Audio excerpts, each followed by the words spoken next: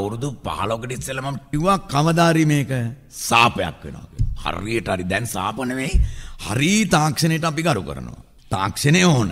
ඔය කම්පියුටර් අරවම ඔක්කොම ඕන. හැබැයි කරන්ට් එක ගියාම ඔක්කොම නෑනේ. තප්පරේට. අරගෙත් බැටරිය නැත්තම් ඉවරයි. ටෙලිෆෝන් එකේ බැටරිය ගිය ගමම මේ අපේ වරාවල පාලම කියලා තැනක් තියෙනවා. පාලම ගහ කුණු දාන්න එපා කියලා ප්‍රාදේශීය බෝඩ් එකක් ගැහුවා. ඊට පහුවදා ඒ බෝඩ් එක නැහැ. මට හරි සන්තෝෂයි බෝඩ් එකේ නිපු එක. මට හම්බුණා නම් අම්මපා මම මේ කෑමක් දෙනවා. ආයුබෝවන් මම දුම්බල සූරියේ ටයිටස් කතා කරන්නේ. ඔය අහන්න තියෙන ප්‍රශ්නේ තමයි හන්දියක ගණන්කාරයෙක් වෙන්න නම් මොන වගේ සුදුසුකම්ද තියෙන්න ඕන මේ බන්දු මහත්තයා මට පොඩ්ඩක් කියන්නකෝ. හන්දියක ගණන්කාරයෙක් වෙන්න ඕන නම් මන් දන්න තරමින් පිරිමියෙක් නම් කන්නාඩිය ගාව හරි ගිහිල්ලා නිකන් තමන්ගේ ගණන් ඇඟේ ගැම්ම එන්න නම් ඇවිදින්න පුරුදු වෙන්න. නැලවෙන්න යන්න එපා. බන්දුගෙන් අහන්න බන්දු සමරසිංහ සහ හට්සන් සමරසිංහ ඉදිරිපත් කරයි. සෑම බ්‍රහස්පතින්දා දිනයකම පෙරවරු 8ට බන්දුගෙන් අහන්න. හොඳයි දැන් බන්දුගෙන් අහන්න ඉස්සෙල්ලා බන්දු කියපු ගීතයක් මයි ළඟ තියෙනවා. ලස්සන ගීතයක්. මේක අලුත්ම ගීතයක් මට්ටමින් නැවත පටිගත කිරීමක් කියලත් කියන්න ඕන. සීලාචාර විදියට. බොහොම පැරණි ගීතයක් මේක. බන්දු යලිත් බන්දු ලව්වා ශ්‍රී ලංකා ගුවන්විදුලි සංස්ථාව අපි මේ පටිගත කරගත්තා බන්දුගේ කටහඬත් එක් කළා. අහලා බලන්න මේ ගීතය හොඳ කියලා.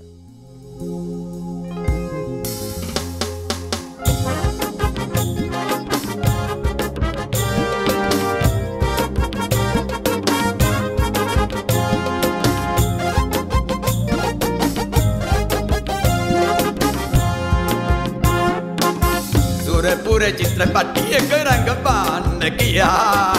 කරදර කරනවා මට එන්න එන්න කියලා. වැඩිපුර පරසිද්ධියට කැමති අපේ එහා. ජරමර කරනවා මට යන්න යන්න කියලා. සුරපුර චිත්‍රපටියක රංගපාන්න ගියා. කරදර කරනවා මට එන්න එන්න කියලා. වැඩිපුර සුප්‍රසිද්ධියට කැමති අපේ එහා. ජරමර කරනවා මට යන්න යන්න කියලා.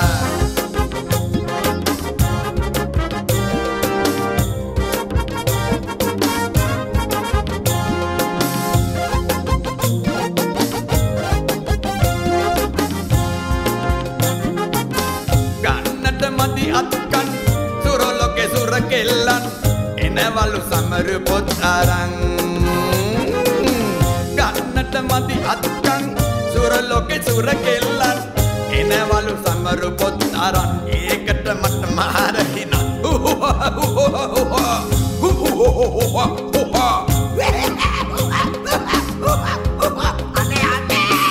සුරපුර චිත්‍රපටියක රංගපාන්න ගියා. කරදර කරනවා මට එන්න එන්න කියලා. වැඩිපුර පරසිද්ධියට කැමති අපේ එහා. ජරමර කරනවා මට යන්න යන්න කියලා.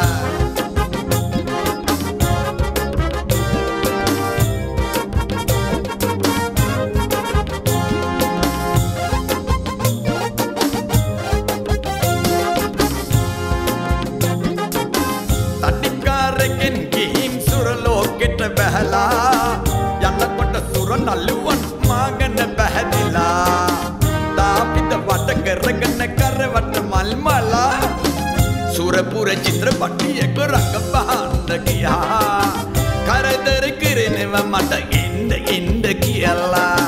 වැඩිපුර පරසිද්ධියට කැමති අපේ එහා.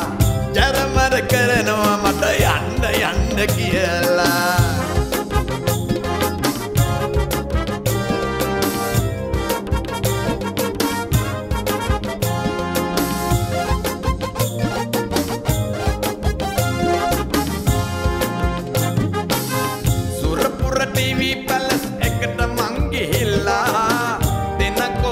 සටහන් හොඳට කැලි දාලා. දෙනකෝ ලංකාවට හොඳම නමක් තියලා. සුරපුර චිත්‍රපටියක රංගපාන්න ගියා. කර කිරෙනවා මට එන්න කියලා වැඩිපුර පරසිද්ධියට කැමති අපේ එහා ජරමර කරනවා මට යන්න කියලා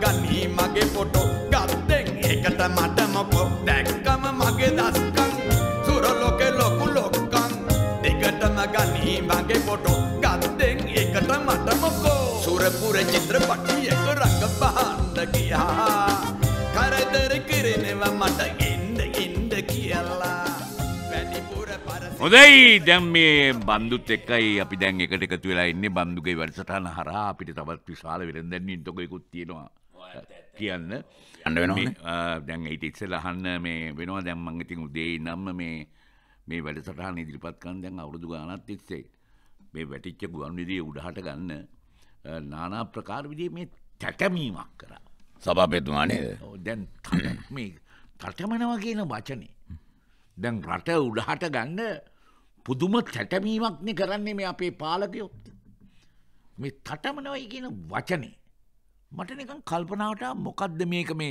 සමහර කට්ටිය මේක වැරදි වචනයක් වශයෙන් මේ කියන නැත්නම් මේ කියන්න ඕනේ නැති ප්‍රසිද්ධියේ නොකිය යුතු වචන වශයෙන් සඳහන් නමුත් මේ තැටමීම කියන එක ගැන මේ බන්දු මොකද හිතන්නේ මගේ පුජ්‍යලික මතයේද එහෙමයි තැටමීම කියන එක මගේ පුජ්‍යලික මතේ ඒක එක තැන් තියෙනවා එක අංශ තියෙනවා තටමනවා සමහර ඔය වචනේ සංස්කෘත ගැන පාලි සංස්කෘතියට සම්බන්ධයි වචනේ මේ අරිසන් අහුබුදුතුමන්ගෙන් ඇහුවත් කියයි ඔය තටමනවා කියන එක එහෙම එහෙම ප්‍රකාශ කරා තමන් කියලා ඉතින් ඒ වගේ එකක් අහුබුදු සර් කියයි නමුත් දැන් මෙතන මගේ පුජ්‍යලික අදහස නම් මේ තටමනවා කියන එක ලොකු ප්‍රශ්නයක් සභාපතිතුමනි මේ ඇත්තටම මේ රටේ ජනතාවට පොදුවේ දරුවන්ට දෙමව්පියොන්ට සාමාන්‍ය සමාජයේ පාරේ නිකන් පයින් ඇවිදින අයට වාහනවල යනට හැමෝටම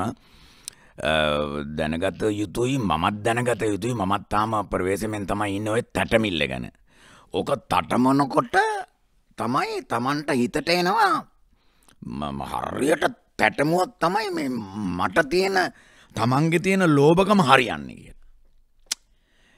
තණ්හාවත් එක්ක තමයි ওই තැටමිල්ල කරන්නේ. තමන්ගේ පුජ්‍යලික තමන් තටමනවා කොහොම හරි මේක දිනන්න. මාර තටමිල්ලක් තටමනවා මේ රස්සාව ගන්න. පුදුම තටමිල්ලක් සුගතේ මම ඊයේ මේ ගියේ අතෙන්ටත් ගියා නමුත් ඇප්ලිකේෂන් එක කරගන්න බැරුණා. හැබැයි මම තටමලා දුන්නා මචං එතන හිටියා මගේ අර ගමේ අර සුගත පාලයාගේ පුතා. උගේ අතට දුන්නා මචං පුදුම තටමිල්ලක් ඒකට කරේ. ඔහොමත් කියනවා සභාපතිතුමනි. ඊට අමතරව කියනවා කණ්ඩායම් තටමනවන. එතකොට ඔය තැටමිල්ලයි මේ කණ්ඩායම් කියන එකයි දෙකක්. තැටමිල්ලේ තියෙන අමාරුව තමයි හරියට තැටමුවේ නැත්තම් සනීප නැති වෙනවා. මුළු ලෝකෙම ජනතාව එක්ක වියදම් වෙනවා. එක්ක වරදිනවා. හරියටම තටමලා හරියටම පෙඳිගොට්ටා හරියටම මොනරා උඩ යන වෙලාවේ පුදුම තටමිල්ලක් තටමලා නූල ඇදලා හුලම් පාර එනකොටම ටක් ගාලා වෙට්ටුවක් දාලා අර පෙඳිගොට්ටට දෙනවා මොනරගෙන් පොඩි චූටි ගේම් එකක්. අන්න තටමලා කරලා වැඩේ. එතන ඉඳන් මෙන්නේ. අධ්‍යාපනෙත් එහෙමයි. තටමලා පාඩම් කරලා තමයි පාස් වෙන්නේ. ඉතින් ඒ හින්දා ඔය තටමන එක හරි තැනකට තැටමුවොත් විතරයි ජයග්‍රහණය. නැත්තම් කවදාකවත් තැටමුව පලියට මේ තමන්ගේ වැඩේ කරගන්න බෑ. ඕකම තමයි මේ ශරීර කෘත්‍යයේ තියෙන ඕක. සමහර අය තටමන්න ගිහලා ලෙඩ වෙනවා. සභාපතිතුමනි ඉතින් ඕකයි තත්ත්වය. හොඳයි මෙන්න මේ රාජපුර වෙදමැදුරෙන් මේ පණිවිඩය.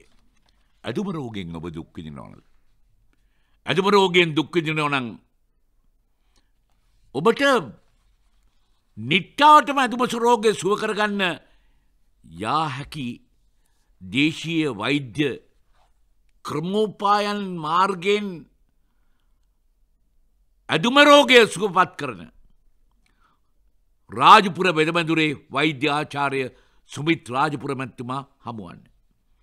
ඇදුම රෝගයේ සම්පූර්ණයෙන් සුවම කිරීමට මොනරාගලට යන්න වෙනවා හැබැයි. සභාපතිතුමනි මටද කිව්වේ ඕක කියන්නේ අහන් ඉන්න අයට. ආන්නේ මම මේ බලායිනෝවේ මම මට එහෙම ඇදුම දැනට නැහැ. ඇදුනත් බය වෙන්න දෙයක්.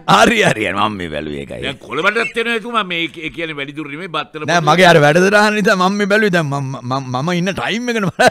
හරි. දැන් ඔබ ඉන්න ටයිම් එකටම තමයි මේවා දැන් කියන්නේ. කියන්න සභාපතිතුමනි හොඳයි. බත්තර මුල්ල පැලවත්ත පාර්ලිමේන්තු වාරයේ රාජපුර වෙදමැදුරට එන්න. දැන් බටහිර වෛද්‍යවරුන්ට බැහැයි කියලා කියපු ටික තමයි බටහිර වෛද්‍ය ක්‍රමය ඇත්තේ නැහැ ඇදුම රෝගය සුවපත් කරන්න බේත් අඩු කරන්න විතරක් තියෙනවා අර ඉන්හෙලර් එක.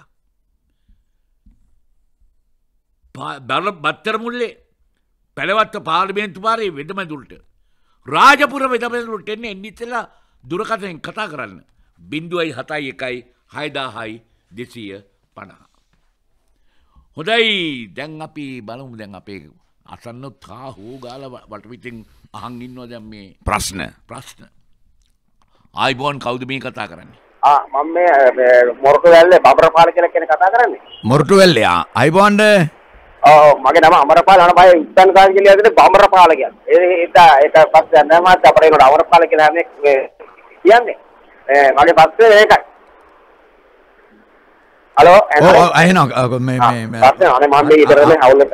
හරි අමරපාල මහත්මයා කියන්නකෝ ඔබතුමා කියන්න. මේ හවුලට පාර පැත්තේ එනකොට මේ ඔලව ප්‍රතිස්ථ ඉස්කෝලේක පිටරි මම නිකන් යනකොට දැක්කා අනේ මහත්තයෝ මෙයා කූල් ගෙඩියක් වගේ බෝල් එකට ළමයි කට්ටිය පොර කනවා පුදුම විදිහට එකා පිට එකා නැගලා මම කල්පනා කරේ සර් ඔය වෙලාවේ තරහකාරය කරන්නේ කැරල්තනක් හරි මේකයි දන්න මම ඔය ලොකු පොටස් එකක ළමයි දෙන්නේ ඒ හින්දා මහත්තයෝ බැයිද ඔය කීයක් හරි ඒගොල්ලන්ට කියලා හරි ප්‍රින්සිපල් ටික ඔලමයින්ට බෝල් ටික වැඩිපුර අරන් දෙන්න අපරාධයෙන් මරා ගන්නවනේ ඒක බෝල් එකට තේරුම් මේ ඔබතුමා ඔය කමන්නේ ඔය බෝල වර්ග ගැන කතා කරපුක හොඳයි ඉක්මන් වැඩි නිසා මිනිහන් පැටලෙන ගතියක් තියෙනවා බෝල. ඒ කියන්නේ තමුන්නාන්සේලගේ අමරපාල මහත්මයා හොඳයි ප්‍රදේශෙත් හොඳයි ඔබතුමාත් හොඳයි කියපු ස්පීඩ් එකට ඔය කියපු මේ ඉක්මන් වීම උන්න මේක පැහැදිලි නෑ මට. නමුත් මම උත්සාහ කරනවා මෙහෙමයි. ඔය ඔබතුමා යනකොට පිටායගේ බෝල අරීමේ සෙල්ලම් කරන දේවල් බලන්න යන්න එපා. තමුන්නාන්සේගේ ඒරියා එකේ තමුන්නාන්සේ දක්ෂයෙක් වාසනාවන්ත මනුස්සයෙක් නමෙන් මට තේරෙනවා නියම මහත්තයෙක්. ඔබතුමා මහත්මා ගත ගුණ අනුව නිස්සද්ද වෙන්න බලන්න එපා. හොඳයි. හොඳයි කවුද මේ කතා කරන්නේ? ආයිබෝන්ද මම රංජිත් කුමාර දෙකටනේ. අයිබෝන් රංජිත් කොහොමද? හොඳින් ඉන්නවා. හොඳයි. කියන්නකො මොනවද ප්‍රශ්න? මට බන්දු සමරසිංහ මහත්තයාගෙන් අහන්න ඕනේ. බන්දු සමරසිංහ මහත්තයා දැන් මේ දවස්වල මේ උතුරු නැගෙනහිර ප්‍රශ්නේ කරලියට අවිල්ලානේ තියෙන්නේ. ඉතින් ඒක නිසා ඔබතුමාට මේ ප්‍රශ්නේ බාර දුන්නොත් ඔබතුමා මොකද ගන්නා විසඳුම කියලාද? උතුරු නැගෙනහිර ප්‍රශ්නෙට මගේ විසඳුම ඔබතුමාට මම දෙනවා දැන්. හැබැයි ක්‍රියාත්මක කරන්න අමාරු වෙනවා. ක්‍රියාත්මක කරගන්න පුළුවන් වුණොත් ජයග්‍රහණය කරන්න පුළුවන් වෙයි. අදහස නෙවෙයි, පක්ෂත් නෙවෙයි, ප්‍රතිපත්තිත් නෙවෙයි, කෙටුම්පතුත් නෙවෙයි, මොකුත් නැතුව එච්චර වියදම් කරන්න ඕනත් නැහැ. යුද්ධ ටැංකිය ඕනත් නැහැ. පෙට්‍රල් ඩීසල් ඕනත් නැහැ. ඒ තරම් ලොකු කතන්දරයක් වෙන්නේ මේ මැප් එක එකයිනේ ඩාලින්. ඔය ශ්‍රී ලංකාවේ මැප් එක ඇදලා තියෙනවනේ ඔය භූ විෂමතා ලක්ෂණ ඔය මිනින්දෝරු කොමිටි මිනින්දෝරු දෙපාර්තමේන්තුවේ විශාල ප්‍රොෆෙසර්ස් තුමන්ලා කතිකාචාර්යවරු මිනින්දෝරු අංශේ ඉන්න ලෝක පූජිත මේ ලංකාවේ ඉගෙන ගත්ත විශාල පිරිසක් ඉන්නමනේ. ඒකින්ද මේ හරියට මේක මැනලා ලංකාව කියලා නම දැනට තියෙන්නේ. උතුරු නැගෙනහිර ප්‍රශ්නේ කියන එක තියෙන්නේ ભેද බින්න වෙලානේ. ඒක ભેද බින්න වෙලා. ඔය දොරයප්පා කියන මැතිතුමා හරි කවුරු හරි මහත්තයෙක්ගේ ඔය පුස් බයිසිකලයක ගිහිල්ලා කොහේ හරි තුනට ඊට හරි කොහේ හරි තැනකට වෙඩි තියලාලු තියෙනද වෙඩි තියලාද නිකම් වෙඩි වැදිලා දන්නෙත් නැහැ. ඔතනින් තමයි පටන් අරන් තියෙනවා කියලා නිකන් අපිට ආරංචි. නමුත් ඉතින් ඔතන සල්ලි වියදම් කරලා ඕක කරගන්න ඕනේ නැහැ. ඕක ෆ්‍රෙන්ඩ්ෂිප් එකක් තමයි තියෙන්නේ. එක රටේ කුසේට බිහිවෙච්ච දරුවෝ ටික තමයි මේ සෙට් වෙලා ඉන්නේ ඩාලින්. ඔය ඔක්කොම අවිලා තින්නේ මේ තමන්ගේ මව්ගේ කුසෙන්. මව්ගේ කුසෙන් එළියට ආපම ඔය ඔක්කොම බීලා තියෙනෙත් මව් කිරි. එළියට ආපු ගම එළු කිරි බොන්නේ නෑනේ. දැන් මේ පැත්තේ උතුරු කරේ මේ වැස්සි සත්තු අඩු නම් එහෙම නැත්නම් එළු අඩු නම් මේ වෙන වෙනම කිරි හොයලා බොන්න යන්නෙත් නෑ. ඒ උතුරෙත් ඒ අම්මලා දීලා තියෙන කිරි. මේ දකුණෙත් මේ අම්මලාගෙන් අපි බීලා තියෙන කිරි. ඉතින් අපි එයාලගේ වේද බින්නවීම තියෙන්නේ ව්‍යාපාරාත්මක. මේ සටන බිස්නස් එකක් උනේ. මේ මගේ පුජ්‍යලික හැඟීම තමුන්නාන්සර කියන්නේ. සත්ත පහක්වත් සල්ලි වියදම් කරන්න නැතුව දැනට අවුරුදු 50කට කලින් ඕක මේ निराකරණය කරගන්න තිබ්බා කුහකකම තිබ්බේ නැත්තම්. ඉරිසියාව, තණ්හාව, මාන්නය. එතකොට ඕනවට වඩා අපේකම. දැන් අපේකම අපේ ගාව තිබ්බට කමන්නේ එතුමන්ලට පෙන්වන්න හොඳ නෑ ඒක. එතුමන්ලගේ අපේකම තිබ්බට කමන්නේ මේ පැත්තට එතුමාලා පෙන්වන්න හොඳ නෑ. මේක ඔක්කොම ඊට පස්සේ මේක ව්‍යාපාරයක් කරගත්තා ඔය කණ්ඩායම් ව්‍යාපාරයක් කරගෙන කණ්ඩායම් මේකට දුන්නා සටනක්. අන්න බිස්නස් එක. ඒ සටනට අවශ්‍ය ආයුධ හදනවා වෙන තැනක. ඒ ආයුධ හදන කට්ටිය කැමති නැහැ මේක ඉවර වෙනවට. මොකද ඒ කට්ටියගේ බිස්නස් එක ඉවරයිනේ. ඒ හින්දා මේක සම්පූර්ණ ගොම් පාට් එකක් දැනට තියෙන්නේ. ඒ හින්දා කොච්චර ඉගෙනගෙන මොනතරම් කෙටුම්පත් තිබ්බත් කුහකකමයි, ඉරිසියාවයි, මාන්නයයි, අපේකමයි, පැත්තයි, බෙද්දයි ඔය ඔක්කොම බෙදෙන තියෙන තාක්කල් ඕක ඉවර කරගන්න හම්බෙන්නේ අපරාධේ ලංකාවේ මැප් එක. හොඳයි. හොඳයි දැන් මේ කවුද කතා කරන්නේ? ආයිබෝවන්. ආයිබෝවන් සභාපතිතුමා. මම මේ මීරිකමින් හේමන්ත කතා කරන්නේ. හේමන්ත මහත්තයෝ ඔව් ඉන්නවා මම. good morning. මම ඉන්නවා හේමන්ත. ආරුවක් වහිනා හොඳට වහිනා වුණා. එහෙමද? අනේ ෂෝක්. බන්දු මහත්තයා මෙහෙම ප්‍රශ්නයක් තියෙනවා. දැන් බන්දු මහත්තයාට ඉඳලා කොහොම හරි කවුරු හරි යෝජනාවක් දාලා හඳට යන්න හෙට්ටුනොත් ඔබතුමා ගිහිල්ලා හඳට ගිහින් ඉස්සෙල්ලාම මොකද කරන්නේ? ඇත්තටම මේ පිටායට කියන්න යන්න එපා. හඳට යන්න මං හිතන්නේ මම යයි කියලා. බුදුමාලා යෝජනා කරයි හඳට යන්න කියලා මං හඳට යන්නේ. මොකද මම දන්නවා ඇත්තටම ඔය දැන් ඉස්සෙල්ලා අහපු ප්‍රශ්නේම තමයි ඕක. කිසිම තේරුමක් නැති වියදමක්. මම හඳට යන්න ලෑත් වෙලා ඉන්න අපේ යාළුවෝ මට පෙට්‍රෝල් හරි ඩීසල් හරි මොනවා හරි ඔය ගෑස් හරි මගුලක් දෙයිනේ රොකට් එකකට නැගලා පළ කියලා. මම ගොම්බූරුව වගේ ඕක උඩ නැගලා ඔය උඩට ඔච්චර උඩට ගිහලා මොනවද බලන්න එක කෙහෙල් ගහක් තියනවද? පිස්සු කතා කරනවද? ඔන්න කමන්නේ පුවක් ගෙඩියක් තිබ්බොත් බුලත් ටිකක් කාලා ඉන්නද? බුලත් ටිකක් කාලන්න හඳට යන්න ඕනේ මේ යනවනේ මේ අහලපාල ගුණපාලේ කඩේ ගාවට. මේමයි ඇත්තටම මේ මං හිතන්නේ මං යයි කියලා ඒක පොඩි බූරු වැඩක් අප්පා. ඒක ගොන් වැඩක්. ඈතත් වැඩි. මේ යෝජනා කරොත් මං ඒ යෝජනා කරන කට්ටියට කියනවා මේ මාව ඔකට යෝජනා කරන්න යන්න එපා. වෙන කැමති කෙනෙක් යෝජනා කරන්න කියලා මම තරේ බුදු මහත්ව ප්‍රතික්ෂේප කරනවා යෝජනාව. හොඳයි මේ කවුද? ආයිබෝවන්. ආයිබෝවන්ඩ මේ සභාපතිතුමනි මට බන්දු මහත්තයාගෙන් හරි ආසයි පොඩ්ඩක් මේ ප්‍රශ්නයක් දෙකක් අහන්න තියෙනවා. මහත්තයෝ මම ඉන්නවා මේ නම කියන්නකෝ. මම දොඩංගස්සෙන්ද ජයකොඩි ආරච්චි බන්දු මහත්තයා. ජයකොඩි. බන්දු මහත්තයා මේ මොකද මේ හැම කෙනාටම දැනද මේ කොමඩි පැත්තේ යන්න ගියයින් පස්සේ සමහරුන්ගේ කොමඩි බලනකොට ඒක මේ විහිළුවක් නෙමෙයි. මේ බලන්න ආප්‍රහන්න වෙනවානේ. ඔබතුමාලා වගේ මේ ඒක ඇඟෙන්ම ආපු දෙයක්ද එහෙම නැත්නම් මේක හිතාමතා කරන්න පුළුවන් දෙයක් නෙවෙයි නේද? දැන් මේ ජයකුඩි මහත්තයෝ දැන් මේකයි දැන් ඕක වෙලා තුවාලයක් වගේ. සමහර තුවාල වල සැර වෙනවා. සමහර තුවාල මේ ඔය ඇඟේ තියෙන වෙන මොකද ඔය ඉන්ෂුලින් සේමේ අඩු වුණාන් පස්සේ ඕක දිරන්න ගන්නවා තුවාලේ. ඊට පස්සේ මැස්සෝ එන්නේ නැති තුවාල තියෙනවා. මැස්සෝ වහන තුවාල තියෙනවා. මේ ඔය දැන් ඔය විහිළුව කරන්නේ ලාභයක් ගන්න. විහිළුවෙන් බේරෙන්න යන්නේ. ඒක hina යන්නේ බේරෙනවා. විහිළුවෙන් නිකන් බේරෙන්න යනවා. පොලිසියෙන් එහෙම පොලිසිය මහතුරු අල්ලපුවම නිකන් hina වෙනවා අරාලාමිට. මොකද දන්නවා ෂුවරකටම ඉන්ෂුරන්ස් එක නැහැ කියලා දැන් දඩ ගන්නවා කියලා. ඔබතුමා මම ඊට ඉස්සෙල්ලා දැකලා තියෙනවා. හරි ඕනේ නැහැ ලයිසන් ඉන්ෂුරන්ස් ගන්නකො. නෑ මම ඔබතුමා දැක්කන ගියේ අර එහා පැත්තේ හන්දියත් ඔබතුමා වගේ කෙනෙක් කරේ මේ. ඔව් වෙන්නේ නැති ලයිසන් ඉන්ෂුරන්ස් ගන්නකො. ඉතින් ඔන්න අන්න දැක්කද? අන්න කොමඩි. එතකොට ඕකම තමයි ওই ලොකු තැන් වලයි පොඩි තැන් වලයි ඊටාම දුප්පත් ගෙදරකයි ඊටාම ලොකු ගෙදරකයි මහර විහිළු තියෙන කුස්සියේ. නෝන මහත්තයයි මහත්තයයි. මොකද හරියට 11 වෙනකොට අනිවාර්යෙන්ම උයන්න පටන් ගන්නවා. පොල් ඉවරයි. එතකොට නෝන මහත්තයා පොඩි නිකන් සමච්චේල වචනයක් කියනවා. මොකද දෙපා හොඳේ අයිසේ මරු වැඩේ ඔය පොල් ඉවරයි ඔයි. දම්සේ මොකද එහෙම කිව්වේ නේ ඇදලා බදලා. නෑ මට නිකන් හිතුණා එහෙම කියන්න.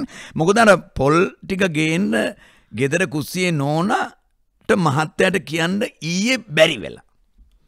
තමුසේ කිව්වේ නෑනේ අයිසේ පොල් අර කොලේ ලියලා තිබ්බේ නෑනේ. අන්න දැන් ගෙදර මැනිකේ හිතනවා ඒ විහිළුවක් වගේ කිව්වම මහත්තයාගෙන් බේරෙන්න පුළුවන් මේ කියලා. නෑ මහත්තයා යකා නගිනවා. මං තමුසේ එකක් කියන්න. යකෝ මට එපා දවල් කෑම. ඔන්න ඕක තමයි තත්ත්වය ඔය විහිළු වල.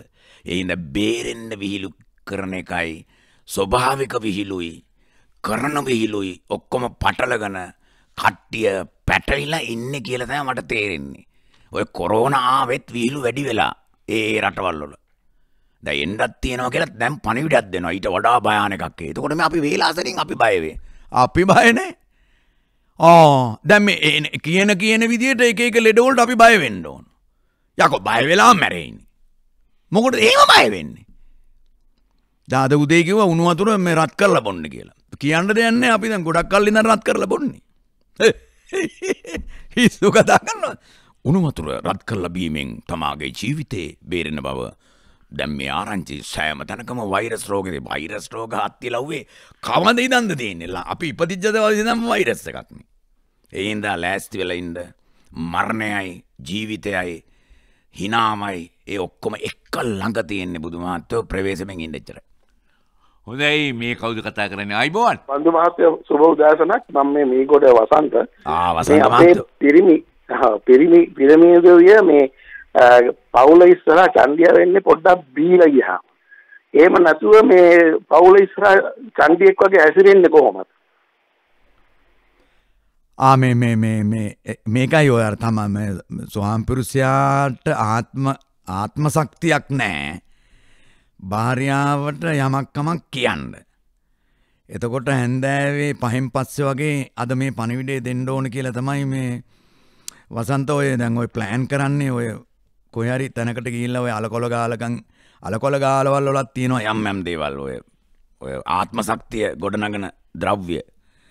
සමහර තැන්වල තියෙනවා නිකන් ගිනි පෙට්ටියක් අරගෙන ඔය ගිනි වතුර ටිකක් අරන් වයින් ස්පීඩ් ටිකක් අරන් තාත්තියකට දාලා දෙයි කැල්ලක් දාපුවම පොඩ්ඩක් ඒක කරකවලා ගත්තම පිත්තාසයයි ඇලපතයි දිරලා යන එක වෙනම දෙයක්. නෝන බය වෙනවනේ. තමන් මැරුණත් කමන්නේ අද හැන්දෑවේ නෝන බය වෙලා. සමහර කට්ටිය ඉතින් වටින දේවල් බීලත් ඇවිල්ලා ඔහොම කරනවා ඇති.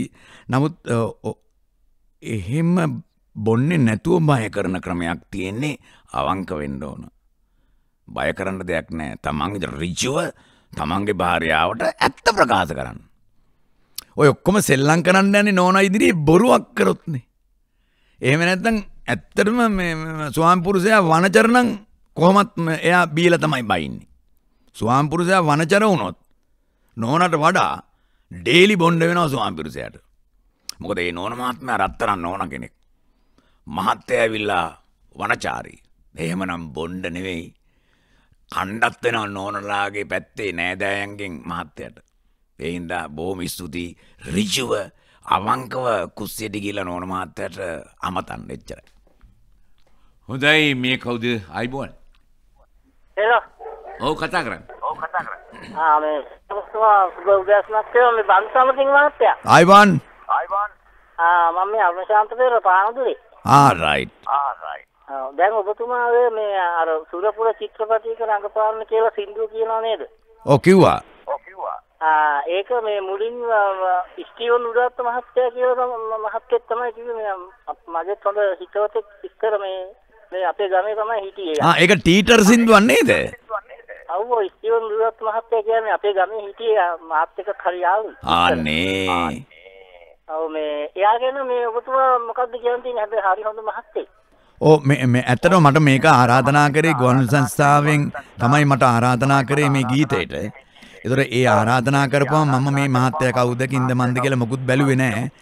ඒ මහත්තයාගේ ගීතේ ටිකක් මට කනට මගේ ඔය ස්වරයට මගේ හිතට අහන්න ලැබුණා. ඉතින් අහන්න ලැබුණාන් පස්සේ මට දැනුනෙත් නැහැ. මට මොකුත් කිව්වෙත් නැහැ. මට මොකුත් ඒකට හම්බුනේත් නැහැ. මං ඒ ගුවන් සංස්ථාවෙන් මට ආරාධනා කළා මේක කිව්ව එකට මම කිව්වා කියලා ගෙදර ගියා. එතුමා හම්බෙලත් නැහැ. මම සතුටු වෙනවා එකම දෙයකට මේ අවුරුදු 70කටත් වඩා කලින්ද මන් දන්නේ මේ ටීටර් සින්දුව කියලා තියෙන්නේ. හරි සතුටුයි මගේ හිතට මෙවැනි ගීතයකට මෙවැනි වචන ටිකක් මේ වගේ නිකන් ඇම්බ්ලෝම් සිංහල වචන මේ දැන් තියෙන ඔය රැප් රිප් කියලා ඔය මොකක් හරි ඔය මතුරන වචන වලට වඩා මේ තියෙනවා පොඩි නිකන් ස්වභාවික මේ නිකන් හාස්‍යමය ඇත්ත තත්වයක් ඒක ඇතුලේ තියෙනවා. මං ඉතින් බොහොම පින් දෙනවා මේ මුලින් මේ ගායනය කරපු ශ්‍රේෂ්ඨ ගායකතුමාට ස්ටීවන් උඩාත්ත මහත්මයා. ඔව් ස්ටීවන් උඩාත්ත මහත්මයා ඒ කාලේ ගත්ත හැඩේ. ඒ කාලේ අපි හිතනකොට දැන් අවුරුදු මම හිතන 70කට වඩා වැඩියි. ඊටත් වඩා කල්. සභාපතිතුමී ඊටත් වඩා කල් ගත්ත ඒ ස්වර හැඩේ ඒක හරි උතුම්. දැන් අපි ඒ හැඩේ අරගෙනනේ දැන් මම ඔය කිව්වේ. මම අනුකරණය කරෙත් නෑ. මම ඉතින් මට කනට වැඩිච්ච එක තමයි මම කිව්වේ. මම හරියට කිව්වද නැද්ද කියලා මම දන්නේ නෑ. මට ගුවන්විදුලියෙන් තිබ්බ ආරාධනාව මම ඉෂ්ට කරාවංකෝ. සතුටුයි බොහොම සතුටුයි. හොඳයි. අපි දැන් තවත් අපේ හිතවත් කෙනෙක් ඉන්නවා. ආයිබෝන්. ආයිබෝන් සභාපතිතුමා. බන්දු මහත්තයා මම මාදම් පෙස්රංග මුලින්ම දෙපොළටම සුබ දැසනක් කියලා හරි සන්තෝෂයි මේ. ඔව් බන්දු මහත්තයා මම අහන්න යන්නේ දැන් මම මගේ උපන්දිනේ තිබුණ පහුගිය සතියේ ඒ සතියේ උපන්දිනේ තිබිලා දැන් මට සරමක් හම්බුණා. සරන් රෙද්දක් හම්බුණා. ඒක බලනකොට ඒක මූට්ටු කරලා නැහැ. එතකොට මේ සරම මට මූට්ටු කරන්න මැෂින් එකක් තියෙන ගෙදරකට දුන්නා පස්සේ රුපියල් 750ක් ඉල්ලනවා. මූට්ටු කරන්න. ඔව් එතකොට මේක සරම මූට්ටු කරන්න නැතුව අපිට අඳින්න බැරිද? මූට්ටු කරන්න නැතුව දැන් මෙහෙමයි දැන් ඔය මුදල ඒ මහන්ඩ ගිය තැන මැෂින් එකේ අයිතිකාර කෙනා ඔයාගේ මූණට ඇඟට පතට ඔයා ගිය වාහනේද නැත්නම් විදිය බලලද මේ ඔය ගාන කිව්වේ නැත්නම් ඒ කට්ටියගේ මැෂින් එකේ නූල් බෝලේ ගණන්ද දන්නේ නැහැ කොහොම හරි. හොඳම ක්‍රමය මේකයි මං හිතන්නේ විදියට දැන් ඔය සරම තෑගි නේද හම්බුනේ? ඔව් අපරාධේ ඒ තෑග්ග දුන්න එක්කෙනාට ඕක ඔය බිල් එක දැම්මනම් මරු තෑග්ගත් එක්කම. එතකොට ඒ ගානයි 700යි. එතකොට මූට්ටුවත් ෂේප්. ඒ තෑග්ගේ එක්කෙනාට අනිත් දවසේ දෙනවා නම් කියන්න මූට්ටු තරම් එවන්න කියන්න. නැත්තම් මූට්ටු කරන මුදලත් ඒ බෑග් එකට දාලා දෙන්න කියන්නේ නැත්තම් වෙන කචල්ලකක් දාගන්න එපා. ඔයා මහන්න නැතුව අඳින්න එපා ඩාලින්. ඕක නිකන් මේ එතකොට චීතරෙද්දක් සායක් ඇඳා වගේ වෙනවා ඔය ස්ත්‍රියක්. මේ ඒකට වෙන ප්‍රශ්නයක් වෙනවා. මම පාරේ එහෙම යන්න බෑ. ඒක මුලින්ම අර තෑග්ග දෙන එක්කෙනාට කියන්නේ ගානක් දාලා එවන්න කියලා මූට්ටු නැත්තම්. හොඳයි. හොඳයි දැන් මේ කවුද කතා බහ කරන්නේ? කතා කරන්නේ. ආයිබෝන් සවත්තුමා. ආයිබෝන්. සවත්තුමා එලිමනින් කතා කරන්නේ දෙන්නකෝ කියලා. ඔව් ආයිබෝන්ද. ආයිබෝන් බන්දු මහත්තයා. ඔව් කොහමද? හොඳයි ඔබතුමා දැන් ගාන ෆෝන්ස් එක විජය කුමාරතුංග මාල්නි ෆොන්සේකා වගේ ජෙස්ටර්ත් එක්ක වැඩ කරපු කෙනෙක් නේ. ඔව්. ඔබතුමා කියනවා දැන් මේ චිත්‍රපට සංස්ථාව වැඩකුත් නෑ අර එහෙම කියලා. ඔව්. යම් වාක්‍යයක් අරන් කරන්න බැරිද? අපේ සභාපතිතුමාලා උදව් කරයි. මට නෑ මම ජාතික චිත්‍රපට සංස්ථාව මහත්ව බොහොම ස්තුතියි ප්‍රශ්නෙට. මේක ගොඩක් කතා කරන්න අපිට මේ වෙළඳ දැන්වීම ටිකක් පැටලිලා සභාපතිතුමයි මමයි අමාරු වෙట్లా ඉන්නේ. මේ මට මොනවා කරන්නත් තියෙන්නේ පැයයි. ඉතින් දැන් අර බලන්නකො ඉස්සෙල් එක්ක නෑ ඇහුවේ දැන් මේ ලෝකේ තියෙන ප්‍රශ්න වල හැටියට එයාගේ සරම මූට්ටු කරගන්න බැරුව දැන් බලන්න එයාගේ සරම මූට්ටු කරගන්න බෑලු 700 ගණක් ගන්නවලු. ඒක මූට්ටු කරලා දෙන්න ක්‍රමයක් මගෙන් අහනවා මේ ලෝකේ තියෙන ප්‍රශ්න වල හැටියට. දැන් එතුමාගේ මේ ප්‍රශ්නේ හරි සාර්ථක ප්‍රශ්නයක්. මොකද ඒක ගොම් ප්‍රශ්නයක්ුත් නෙවෙයි හරි බුද්ධිමත් කියලා හිතෙනවා මං වගේ කෙනකින් ওই වගේ වැත්තරම අහන්නත් ඕන. හරිද? එහෙනම් මේක හැබැයි ඊට වඩා ටිකක් ඩේන්ජර් එකක් ඕක. මොකද ජාතික චිත්‍රපට සංස්ථාවයි මමයි එකට කැරකෙනවා කියන්නේ මම පඬිතෙක් වෙනවනේ. දැන් මම පඬිතෙක් වෙනවා. මොකද පඬිතෙක් වෙන්නේ මම මේවට අදහස් දෙන මිනිහෙක් වෙනවා. දැන් බන්දුගෙන් අහන්න කියන වැඩසටහනින් මට ජාතික චිත්‍රපට සංස්ථාව ඇත්තටම හදන්න බෑ. ගරු සභාපතිතුමාට ජාතික චිත්‍රපට සංස්ථාව හදන්නත් බෑ. හිටපු ජේ.ආර්. ජයවර්ධන තුමන්ට ජනාධිපති ජේ.ආර්. ජයවර්ධන තුමන්ටවත් හදන්න බැරුව ඒ දලසයා බඩු ටිකයි මොනවද ඔක්කොම බඩු ටික ගෙදර මෙදුලට ගෙනල්ලා දාන්න කියලා කිව්වා පුච්චනවා කියලා. එහෙම ගියා අපිට ඕක හදන්න හම්බෙන්නේ නැහැ. ඕකට ඕන කුහකකම නැති හොර තක්කඩි නැති තමන්ගේ මිනිස්සුන්ට විතරක් වැඩ කරන්නේ නැති ජැක් ගහන්නේ නැති ස්වාභාවික හැම කලාකරුවගේම දක්ෂකම අඳුනන කලාකරුවෝ කියන්නේ කවුද රංගපාන කට්ටිය කවුද කියන්නේ කවුද තිරනාටක ශිල්පියා කියන්නේ කවුද සංගීත අධ්‍යක්ෂකවරයා කියන්නේ කවුද ගායකයෙක් කවුද මේ ගුවන් සංස්ථාම වගේම වෙනම කොටසක් මේකේ තියෙන්නේ බයිස්කෝප් වගේ පේන්නේ නැහැ කට්ටිය. නමුත් මේකේ දක්ෂ පිරිසක් නැත්නම් මේක ඇතුළට එන්න බෑ. බෑ. මේකට මේ ජැක් ගහලා එන්න බෑ. ජැක් ගහලා ආපු ගමන් කක්කුස්සියේ තමයි. ජැක් ගහලා ආවොත් මේක පිළිකන්නේ තමයි කට්ටිය වැඩ කරන්නේ. එක්ක උළු කැටයක් සතියක් තිස්සේ කපනවා. පොඩි කියත්තලකින් එක උළු කැටේ සතියක් කපනවා. අයියා වැඩ කරනවා වගේ පේනෝනේ. ඒ වැඩ නැති කට්ටිය මේකට දැම්මොත් ඒක තමයි වෙන්නේ. අපිට පහුගිය දවස්වල ආරංචිව සභාපතිතුමාම කිව්වා මේ වැඩට එන කට්ටියගේ සිස්ටම් එක ඇමතිවරු දානවලු. ඉතින් මනේ මට කරන්න දෙයක් නැහැ. මේක වහන්න හිටියා කියලා එතුමා නූලෙන් හරි කාලෙන් බේරගෙන තියනවා වගේ පේනවා දැනට මන් දන්නේ නැහැ. ඉතින් කොහොම හරි එහෙම බේරේ වගේ ප්‍රාර්ථනා කරන ජාතික චිත්‍රපට සංස්ථාව ගොඩ ගන්න හිටපු දැනට අප අතරින් වෙන් වෙච්ච ගරු ජනාධිපති ජේ.ආර්. ජයවර්ධන තුමාට බැරි වුණා කියන්නේ බෑම තමයි. උදුවම්මේ මට නම් කරන්න දෙයක් නැහැ. අපි ඕකට අත දාලා අපි නිකන් කුහකයෝ වෙලා අපි නිකන් මහදන මුත්තල වෙලා දඟලනට වඩා හොඳයි ඔය බුලත් ටිකක් ආගෙන පැත්තකටලා ඉන්න එක. හොඳයි කවුද දැන් මේ කතා කරන්නේ? ආයිබෝවන්. සුබ උදෑසනක් සභාපතිතුමා. ආයිබෝවන්. මේ මම නුවරගල මංජුල බන්දු සමරසිංහ මහත්තයා මට කියන්න තියෙන්නේ ඔබතුමා දැන් කිව්ව චිත්‍රපට සංස්ථාවේ නෑ දැකන්න නැති ජග් ගහන්න නැති පොත්‍රකටි කතාව ඒක මේ බන්දු මහත්තයා මුළු ලංකාවේ හැම ආයතනෙටම අදාළයි කියලා කියන්න ඕනේ. හරි එහෙමනම් මේකට මට කියන්න දෙයක් නැහැ. ඔබතුමාම ප්‍රශ්න කියලා ඔබතුමාම උත්තරේ දීලා තිනවා. හරිම සන්තෝෂයි. සුබ අලුත් අවුරුද්දක් වේවා. හොඳයි දැන් කවුද මේ කතා කරන්නේ? ආයිබෝවන්. ආයිබෝවන් සුබ දවසක්. මම සෙනත් බණ්ඩාර මාරුලින් මේකයි මේ අපි මහ පොළොවේ අධ්‍යක්ෂණයේ යථාර්ථයක් ගැන මේ කතා කරන්නේ ඔබතුමාගේ අදහස මොකක්ද කියලා දැනගන්න. හොඳයි. දැන් ওই දේව සංකල්පය කියලා එකක් තියෙනවා. දැන් මිනිස්සු අපි යනවා මට වස්තුව දීපන්, මට තනතුරු දීපන්, මට යාන වාහන දීපන් කියලා ඔක්කොම මේ දෙවියන් ළඟට යනවා. ඉතින් අවුරුද්දකට සැරයක් මේ හම්බෙන්න ගිහිල්ලා ඉතින් ඕවගේ දේවල් තියෙනවා. එතකොට දැන් මේ මිනිස්සෙක් ගියාලු මේ දැනු කෙනෙක් එයාගේ මහත්යාගේ අනියම් සම්බන්ධය නවත්තලා දෙන්න කියලා. මේ දෙයියෝ ළඟට ඊට පස්සේ දෙයියෝ මේක නිකන් විහිළු කතාවක් නමුත් ඒක ඇත්තේ තියෙන යථාර්ථය. ඊට පස්සේ දෙයියෝ කිව්වලු දැන් මම මේ දෙන්නේ තියාගෙන ඉන්න එකේ එක්තරා දෙවියෙක් ඒක දේවකෝපයක් වුණා මම හිතන්නේ. මං හිතන්නේ දේවකෝපයක් වුණා මේ ওই සම්බන්ධව මේ මට කතා කරන්න අපහසු වෙනවා මේ වෙලාවේ. හොඳයි. හොඳයි මේ කවුද කතා කරන්නේ? ආයිබෝවන්. ආයිබෝවන්. හොඳයි තව සූදානමකට එනකන් අපි මේ දැන්වීම ඉදිරිපත් කරනවා. හොඳයි විශ්‍රාමයට යෝජනා ක්‍රමයක් පිළිබඳව මේ කතා කරන්නේ. සමාජ ආරක්ෂණ අරමුදලින් වයස අවුරුදු 60 පිරුණු අයට විශ්‍රාමයටක් මේ යනතෙක්ම සුළු මුදලක් පමණක් මාසිකව ගෙවන්න. සමාජ ආරක්ෂණ මණ්ඩලයෙන් රැකියාවක් නොකරන ඔබට විශ්‍රාමයටපක්. දරුවන්ගේ ආරක්ෂාවට ළමා අධ්‍යාපනය අතරමඟ නතර නොවන්නට රට රැකියාවකට යන ඔබට නැවත පැමිණි පසු විශ්‍රාමසුවෙන් සිටින්නට. ඒ වගේම වයසට ගියාම මහලු මඩම් වලට නොයන්න වයෝවෘද්ධ දෙමාපියන් බලාගන්න බුදුපුත් රක්ෂණය කලාකරුවන්ට කලාකරු විශ්‍රාමයට ප්‍රයෝජන ක්‍රමය මේ සියල්ල පිළිබඳව වැඩි විස්තර දැනගන්න පුළුවන් ශ්‍රී ලංකා සමාජ ආරක්ෂණ මණ්ඩලය කාන්තා ළමා කටයුතු හා සමාජ සයබල ගැනීමේ අමාත්‍යාංශය අංක 18 රාජගිරිය පාර රාජගිරියෙන් දුරකථන අංකය 0112 88යි 63යි 85 0112 88යි 63යි 85.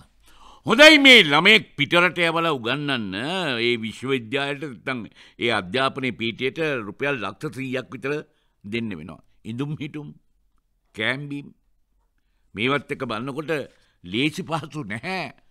මොහොතෙන් එතරට දරුවෙක් යවලා උගන්වන එක.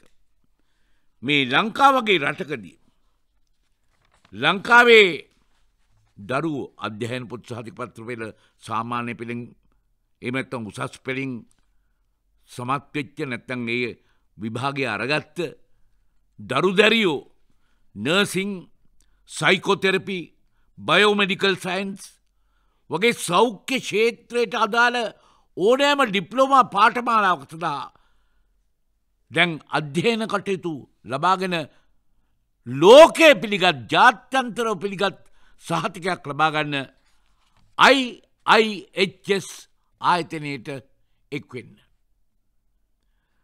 අවුරුදු 3ක් ලංකාවේ ඉගෙනගෙන අවසන් වසර සඳහා ඕස්ට්‍රේලියාව, යුරෝපය, එංගලන්තය, ඇමරිකාව වැනි ලෝකයේ ඕනෑම රටකට යන්න වීසා එකත් බොහොම ලේසියෙන් අරගෙන එහෙමත් නැත්නම් ලංකාවේදීම ජාත්‍යන්තර උපාධියක් සම්පූර්ණ කරලා පිටරටක රැකියාවක් සඳහා යන්න විස්තර දැනගන්න IIHS ආයතනයේ දුරකථන අංක මෙන්න 0112 465 11 44 0112 465 11 44 එහෙම නැත්නම් 076යි 823යි 18යි 27 IIHS වේලාව ඔබ වෙත ගෙන එන්නේ බ්‍රිතාන්‍යයේද බැංක සංග්‍රහවට අනුව ලංකා බැංකුව 2023 වසරේ ලොව විශිෂ්ටතම බැංකු දහස අතර ශ්‍රී ලංකාවේ එකම බැංකුව ලෙස ඇගයීමට පාත්‍ර වූ වගයි. වේලා පෙරළු 8යි විනාඩි 47යි දැන්. බ්‍රිතාන්‍යයේද බැංක සංග්‍රහවට අනුව ලංකා බැංකුව 2023 වසරේ ලොව විශිෂ්ටතම බැංකු දහස අතර ශ්‍රී ලංකාවේ එකම බැංකුව ලෙස ඇගයීමට පාත්‍ර වූ වගයි. ලංකා බැංකුව සමග නිබන්ධ රැඳී සිටි ඔබ සැමට ස්තුතියි. ලංකා බැංකුව ජාතියේ මහා පහන්ටැඹ. බ්‍රිතාන්‍යයේද බැංක සංග්‍රහවට අනුව ලංකා බැංකුව 2023 වසරේ ලොව විශිෂ්ටතම බැංකු දහස අතර ශ්‍රී ලංකාවේ එකම බැංකුව ලෙස ඇගයීමට පාත්‍ර වූ වගයි. ලංකා බැංකුව සමග නිබන්ධ රැඳී සිටි ඔබ සැමට ස්තුතියි. ලංකා බැංකුව ජාතියේ මහා පහන්ටැඹ. බන්දු මහත්තයා ටික වෙලාවක් අතරමං වුණා අපි. හොඳයි මේ දැන් තවත් අපි දුරකථන පරිවිඩ අතරට යන්නයි සූදානම. ඔබතුමා කවුද කතා කරන්නේ? මම මහත්තයා කපුරුපිටියේ දූලසී දයානන්ද. දයානන්ද. අයබෝන්න දයානන්ද මහත්තයෝ කපුරුපිටිය අම්බෝ. හරි චෝක මාතර කඳුරුගේ තියකොඩ නාදුගල බණ්ඩත්තර කතමුණ. ඔව් ඔබතුමා අපි එක කට්ටිය එක පැත්තේ කට්ටිය. ඔව් කියන්නකෝ මම හරි පැත්තක් කියන්නකෝ. හරි පැත්තක් කියන්නේ මම මේ කියන්නේ මම මේ ඉතිසලා කතා කරා ඔබතුමාත් එක්ක දවස් දෙකක් මේක ඇවිල්ලා මාත්‍යෝ ඔබතුමා ඇවිල්ලා මේ ලංකාවේ නෙවෙයි ලෝකම් පූජිත හොඳ දක්ෂ නළුවෙක්. එතකොට ඒ වගේම මේ හාස්‍ය පැත්තෙන් ගත්තම ආයි වෙන කවුරුවත් නෑ මට නම් පේන විදිහට. මොකද ප්‍රශ්නේ දැන් කියන්නකෝ. ප්‍රශ්නේ කියන්නේ මම මේ ඒකමද ප්‍රශ්නේ? නෑ ඒක නෙමෙයි පොඩ්ඩකින් ඊට පස්සේ මොකද්ද මේ අපේ දැන් උදේ එක්කෙනෙක් මම අහගෙන මේ ධර්මම් මුට්ටු කරන එකක් ඇහුවා. ඔබතුමා වගේ වටින මිනිස්සුගෙන් මේ භෞතික ප්‍රශ්න නෙමෙයි අහන්න ඕනේ. මේ රටට දැන් වෙලා තියෙන්නේ මොකද්ද? මේ රට විනාශ වෙගෙන යනවනේ. අන්න ඒකට මොන හරි මොකක් හරි දෙයක් මම අසන්නන්න කියන්නේ ඔබතුමාගේ ওই ඥාණයෙන් මොන හරි ගන්න චුට්ටක් අරගෙන ඒක අපිට බෙදා දෙන්නේ කියන එක තමයි මගේ ප්‍රශ්නේ. ගොඩාක් ස්තුතියි. හරි.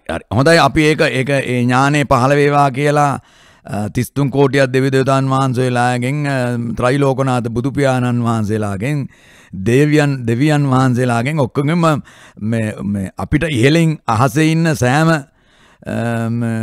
බලවේගයකටම ප්‍රාර්ථනා කරනවා එහෙම වේවා කියලා. හොඳයි. ස්තුතියි. හොඳයි මේ කතා කරන්නේ කවුද? අයිබෝවන්. අයිබෝවන් මේ මම කතා කරන්නේ සිල්වෙස්ටර් ඥානතිලක නාකුළු ගමුවේ ඉඳලා. ඥානතිලක මහත්තයා. ඔව්. මට මේ බන්දු මහත්තයකින් අහන්න ඕනේ දැන් ඔය පාර්ලිමේන්තුවේ මැටි ඇමතිවරුන්ගේ නම් ඉස්සරහට ගරු කියන වචනේ උතන. ඔව්. දැන් ගරු අමාත්‍ය ගරු മന്ത്രി. එතකොට ඒගොල්ලොන්ට ඒ නාමය යොදන්න පුළුවන් ඒගොල්ලෝ යම් කිසි මුදලක් නැතුව මේක ගෞරවාන්විතව කරනවා. හැබැයි නම ඉස්සරහට ගරු සිරිනේරිස් මන්ත්‍රීතුමා එහෙම කියන්න බැහැනේ මහත්තයෝ. ගරුණං ඒක ගරුකමක් තියෙන්න එපායි, ගෞරවයක් තියෙන්න එපායි. ඇයි මේ ගරු කියන වචනේ මේ නමට ඉස්සරහින් යොදාගන්නේ මේ අපේ දේශපාලඥයෝ? ඒකයි මගේ ප්‍රශ්නේ. එතකොට ඒක මම නම් දන්නේ නැහැ. ඒ කට්ටියනේ යොදාගන්නේ. එතුමාලා තමයි ඒක යොදාගෙන තියෙන්නේ. එතුමාලට ඒක යොදන්න කියලා කිව්වේ කවුද කියලා මම දන්නෙත් නැහැ. ඉතින් පොදු ජනතාව ඡන්ද දීලා ස්ථාපිත කරාට පස්සේ යම්කිසි චරිතයක් යම්කිසි පුජ්‍යලයක් එතුමන් ගරුගාම්භීර තත්ත්වයට පත් වෙනවා එක එක නාමවල වලින්. ආචාර්ය වෙනවා, අරෝමයෝ එක ගොඩක් වෙනවා. නමුත් අර මෙහෙම එකක් තියෙනවා මම දන්න තරමින්. ගරු කියන එක එනවනම් මම චිත්‍රපටි රංගන ශිල්පියෙක් වශයෙන් මම දන්න එකක් තමයි ගරු රංගපෑම් කිව්වොත් මුදල් අය කරන්න බෑ.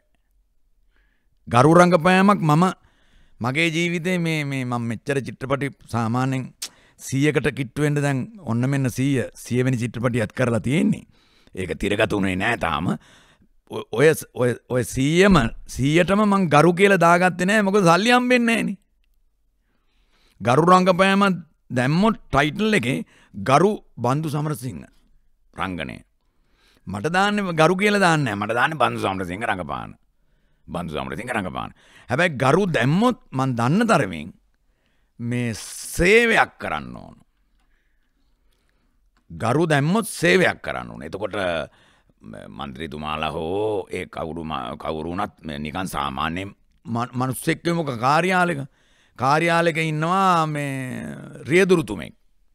එයාට කියනවා ගරු සිරිපාල රියදුරුතුමා. ගරු සිරිපාල රියදුරුතුමා. මේ සිරිපාල අවුස අයිති තමුසට මේ ගරු සිරිපාල තුමා කියලා කියන්නේ කවුද? අපේ තාත්තා කියන්න පටන් ගත්තේ. තමුසගේ නමදේ. ඔව්ස මේ ගරු කෑල්ල. එහෙනම් මට පඩි එපා. මං නිකන් වැඩ කරන්නම්. මේක මේ අපේ තාත්තා දාපු නම. එහෙනම් ගරු තියෙනවා නම් අද ඉඳන් පඩි නැහැ. හොඳයි මං නිකන් වැඩ කරන්නම්. මං තාත්තට කියලා කියන්නම්. ඔන්න උත්තරේ. බුදු සරණයි. පුළුවන් නම් try කරන්න. වෙන බිස්නස් එකක් කරගෙන ඔය ගරු කෑල්ල දාලා වැඩ කරාට කමන්නේ කට්ටිය. හොඳමයි. හොඳයි ආයිබෝන්. ආයිබෝන්ද. මේ කතා කරන්නේ මේ වාද්වේ ශෝභිත මාවතේ ක්වින්ටස් ෆොන්සේක. මම කතා කරන්න ඕනේ බන්දු සමරසිංහ මැතිතුමාටයි. හරි ක්වින්ටස් කොහමද වාද්දුව අපි දන්නවා වාද්දුව පැත්ත. වාද්දුව මං ඉන්නේ ශෝභිත මාවතේ පල්ලිය ළඟ.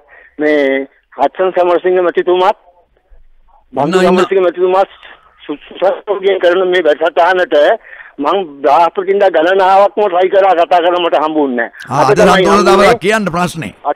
හැබැයි සන්තෝෂ මේ මැතිතුමනි මේ මම ආන්නේ මේකයි. ඔබතුමා දන්නවද ඇමරිකාවේ හිටපු ජනාධිපති ජිමි කාටර් මහත්තයව? මම හම්බෙලා නැහැ. මම අහලා තියෙන නම. අහලා තියෙනවා නේ. ඉතින් එතුමා මහත්තයෝ මේ රටකජු විකුණලා මේ මිනිස්සු ඒ රටේ ජනාධිපති වුණේ. ඔව්. මේ එතකොට මම අහන්නේ ඔබතුමා රටක් නැසන මේ අරුම පුදුම මිනිස්සෙක්. ඔබතුමාට මේ රටේ මිනිස්සු ආදරය කරනවා. ඒක නිසා අයිය ඔබතුමාට බැරි වගේ නායකත්වයක් ගන්න. මෙහෙමයි එහෙ රටකජු විකුණලා එහෙම වුණාට මෙහෙ රටකජු විකුණලා එහෙම වෙන්න බෑ. රටකජු කන කට්ටිය මෙහෙ මම රටකජු ගෙවල් ගානේ විකුණලා ඇවිදලා ඕක අහපු ගමන් කියයි කජ්ජ ගාගෙන තමුද ඉන්නවා මොන විලි ලැජ්ජාවක්ද ඔයි. මම ඊට පස්සේ කිව්වොත් එහෙම ගෙවල් ගානේ කියලා ඇමරිකාවේ කාටර්තුමාට පුළුවන් නම් කජ්ජ විකුණලා ජනාධිපති වෙන්න මට මොකද බෑ කියලා මාත් මීටිමත් දෙකක් තිබ්බ ගමන් අම්මා මේ මට ගහලා එලවනවා. මොකද ශ්‍රේෂ්ඨ ජනතාවක් මේ ඉන්නේ. මෙහෙ මිනිස්සු කෑ ගහන්න එපා. ක්වින්ටස් මාත්‍යෝ මෙහෙ මාර බුද්ධිමත්. ඇමරිකාව වගේ නෙවෙයි. හරි අමාරුයි මෙහෙ ඡන්දෙ ගන්න. Don't worry, ඉන්න දුක් වෙන්න එපා මං ගැන. හොඳයි මේ කවුද කතා කරන්නේ? හලෝ. ඔව්. ආයිබෝවන් සුබ උදෑසන දෙන්නට බුදුසරණයි. හරි කියන්න. නෝන මහත්තයෝ කවුද මේ? සුබ උදෑසන. හරි. ආයිබෝවන්. ඔව්. මේ දෙන්නටම බුදුසරණයි. මම මේ සබපෙතම මට ඕනේ අපේ මේ මහත්මයාගෙන් අහන්න මේ දැන් මම මේ බැදලා දැන් ළමයිනුත් ලොකුයි. ඒ ඉන්න පවුල් දෙක තුනකින්ම මට 3-4 විදියක් ඇහුවා මං ඇහුවා ඒ ළමයාගේ නම කියලා. කොහෙද මේ කියලා එයාගේ මහත්තයාගෙන ඇහුවේ. එතකොට කියනවා අයියා කොළඹ ගියා අයියා ටවුන් ගියා කියලා. ඇයි මේ බැඳලා ළමයි ලොකු වෙලා ඉන්නේදී ඇයි මේ අයියා කියන බැඳවෙච්ච කෙනාට මේ ගෑනු ළමයා ගෑනු කෙනා මට ඉතින් හරි ප්‍රශ්නයක්. දැන් මම කියන්න ඕන මල්ලි කියලාද?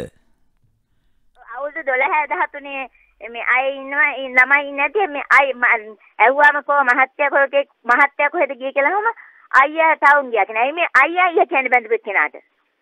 තේරෙනවද මේ ඒ භාර්යාවගෙන් ඔයා ගිහිල්ලා ආපම යාගේ මහත්තයා කෝ කියලා ආපම යාගේ මහත්තයා කෝ කියන්නේ අයියා කොළඹ ගියා කියලා කියනවා. මේමයි එතන තියෙන්නේ පුජ්‍යලික වේ අයියාගේ ප්‍රශ්නයක්වත් නෙමෙයි.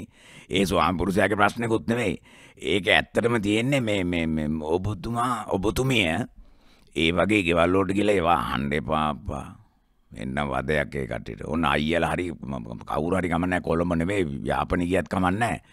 ඒ කට්ටිය ඔය ඒ අර හුරතෙලයට කියන්නේ ඔය. ඒ අයියා හුරතෙලයක් නන් නෙමෙයි. අයියා ගියා කොළඹ. ඒක මෙහෙමයි ඔය නිකම් ඔය මොනවද වෙන්න හදන ඔය කරාඹු දාන්න හදන්නේ අයියා. නහයටයි කන් දෙකටයි. දාලා ඔය දැන් උඩ දැන් ඉස්මුදුනෙන් කොණ්ඩේ උඩට ඇදලා ගැටයක් ගහනවන පිරිමි. ඉස්සර ඔය ගැටේ ගාවේ පිටිපස්සේ පිළිකන්නේ. ඒ කියන්නේ කුඩා මොලේ පැත්තේ දැන් ගහනවා කෙලින්ම උඩ. ඒ කියන්නේ කොණ්ඩෙන් රජ වෙලා ඉන්නේ කට්ටිය. ඒ හින්දා එහෙම හින්දා ඔය නෝන මහත්තයාට පොඩි මොකක් හරි ඉතින් තුනට අමාරුවක් ඇති ඉතින් ඔය අයියා කියලා කියන්නේ නැත්තම් තමන්ගේ ස්වාම්පුරුෂයාට කියනවා අපේ එක්කෙනා කොළඹ ගියා. අනේ මගේ මහත්තයා අද උදේ කොළඹ ගියානේ. එහෙම කියනවා. ඉතින් අර මේ රටේ තියෙනවන ස්වභාවික ගතියක් අර වැදගත්කම විලිලැජ්ජාවටපත් වෙලා ඒක නිකන් ගිලිහෙන ගතියක් තියෙනවා මේ ස්ටයිල්ස් වල. එක ක්‍රම එක ස්වභාවයල් වලින් මිනිස්සු විලිලැජ්ජාවටපත් වෙලා ඉන්නේ. පුළුවන් නම් මේ try කරන්න ඔය වගේ වලට යන්නත් එපා. ඔබතුමී ඉන්න පුදුමේක පාඩුවේ බුදුසරණයි. ආයිබෝවන් කවුද මේ කතා කරන්නේ? ආයිබෝවන්. ආයිබෝ මම කුමාර ගාල්ලෙන්. කුමාර. මිස්ටර් බන්දු. ඔව්. බන්දු දැන් නියංගේ ගැන හැම එක්කනම කතා කරන විසඳුමක් දෙන්නේ නැහැ නේ නියංගෙට. නියංගෙට විසඳුම තියෙන ඉස්සරහට වයින් එක සෑහෙන අඩු වෙනවා. එහෙම තමයි ලෝකෙම කාලගුණේ කියන්නේ. ලෝකෙටම බස් දෙනවා. ඒක නිසා දැන් අපි දාමු මේක යෝජනා මෝදීට මූද වතුර හොඳ වතුර කරලා ගොවිතැන් කරමු ඔක්කොම ලංකාවටත් සප්ලයි කරයිනේ. ඇයි ඒ වගේ ව්‍යාපෘතියක් ලංකාවට කරන්නේ නැති? ඔබතුමාට ප්‍රශ්නයක් දානම් ඒ ගැන පොඩි මේ ගැන අමැතිවරට කාට හරි කියලා කැම්පේන් එකක් කරා නම් කොහමද? අතරේ මේ මෝදිතුමන්ට ඉන්දියාවේ ඕක දාන්න එපා. ඕක වෙන රටවල් වලට දාන්නත් එපා, මූදට දාන්නත් එපා. එපා මූදට දාන්න. මූදට දාන්න එපා. නියංගේ අලුත්ද? කුමාර මහත්තයෝ නියංගේ අලුත් දෙයක්ද ලංකාවට? නියංගේ තිබ්බා හැම අවුරුද්දෙම නියංගේ මම ඉපදෙච්ච දවසේ ඉඳන්ම නියංගයක් තිබ්බා. හැම අවුරුද්දෙම මාසයක් දෙකක් ඕක එනවා. සමහරට 3 පයින්නවා. අවුරුදු කල්ප ගානෙම තිබ්බ එකක් අලුත් දෙයක් නෙවෙයි. ඒකට පෙරනිමිති බැලිය යුතුයි ජාතික ප්‍රශ්නයක් ඕක. දැන් කියනවනේ ජාතික පාසල් කරන්න කියලා. ඒ වගේ නියංගේ ජාතික ප්‍රශ්නයක්. ඒ ප්‍රශ්නේ මේ ආණ්ඩුවෙන් නෙවෙයි ගිය ආණ්ඩුවෙන් නෙවෙයි මොන පාණ්ඩුවකින්වත් නෙවෙයි කිසිම දෙයකින් නෙවෙයි ජාතික ප්‍රශ්නයක්. ඒ ප්‍රශ්නේ එදා ඉඳන්ම ඉපදිච්ච දවසේ ඉඳන්ම තිබ්බ එකක් නියංගේ. මේ ඊයේ ගියසුමානේ දැන් ආපු නියංගේ නෙවෙයි. ඒතර මේවට ප්ලෑන් කරලා තමයි මුතුන් මිත්තෝ ඒ වෙලෙදි අර පරාක්‍රම සමුද්‍රය අර සමුද්‍ර මේ සමුද්‍ර ඔක්කොම හදලා වතුර එක්කව කරගෙන තියාගෙන හිටියා කන්න බොන්න නැති වෙච්ච කාලෙක වතුර වැස්සේ නැත්තම් ඒ වතුර අපි පාවිච්චි කරමු කියලා. ඉතින් ඒවාට වල් වැදිලා මොනවා වුණාද ඒ වතුර ටික කවුරු හරි වැඩිපුර බීලාද අනම්මනම් වෙලාද මොනවා ඒ ප්ලෑනින් අපි දන්නේ නැහැ. ඒක වරද්දගෙන තියෙන්නේ අපි තමයි මහත්තයෝ. ඒක වරද්දගෙන තියෙන්නේ අපේ ප්ලෑන් එකම තමයි මහත්තයෝ. ඔය සිස්ටම් කොච්චර තිබ්බත් හරියට නෑවේ නැත්තම් වේලෙනවා. හරිද? ඉරට බයින්නත් එපා, හඳට බයින්නත් එපා. අපේ වැරද්දට අපි ඔක්කොම වග කිය යුතුයි. ඒ හින්දා අපේම සාපේ අපේම කාලා අපි පුළුවන් විදිහට බේරුමෝ කියලා තත්ත්වයක් තමයි තියෙන්නේ. නියගේ අලුත් එකක් නෙමෙයි.